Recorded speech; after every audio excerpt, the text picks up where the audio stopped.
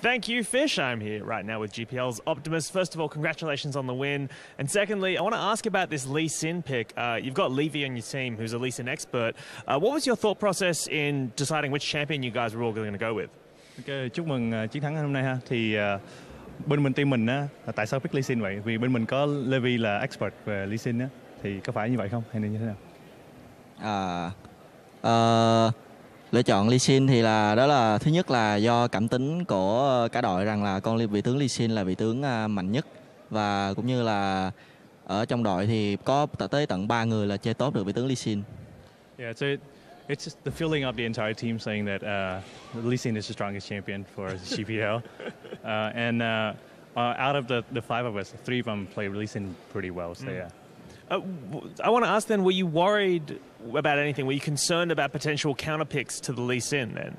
Em có sợ bị counter pick với Lee Sin không?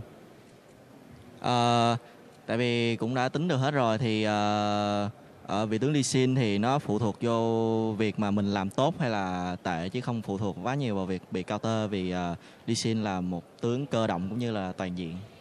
Yeah, so it's all calculated actually.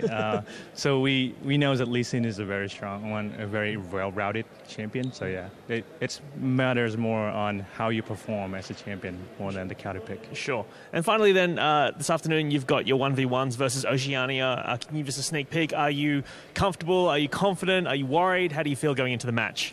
Thì chuẩn bị tới là mình sẽ đánh 1v1 với Úc. Thì em có suy nghĩ sao về này? Em lo sợ hay em tự tin hay như thế nào? Cũng khá là hồi hộp, bởi vì đây là trận đấu quan trọng, nhưng mà cũng rất là phấn khích khi mà gặp lại những đối thủ mà đã từng gặp rồi. Yeah, so pretty nervous, but also very exciting. It's a very important match, and he's glad that he's gonna meet them again. So. Yeah, excellent. Well, thank you so much for your timing. Best of luck with your match this afternoon. It's now time to throw it over to Sifa at the desk to break down Lee Sin versus Graves.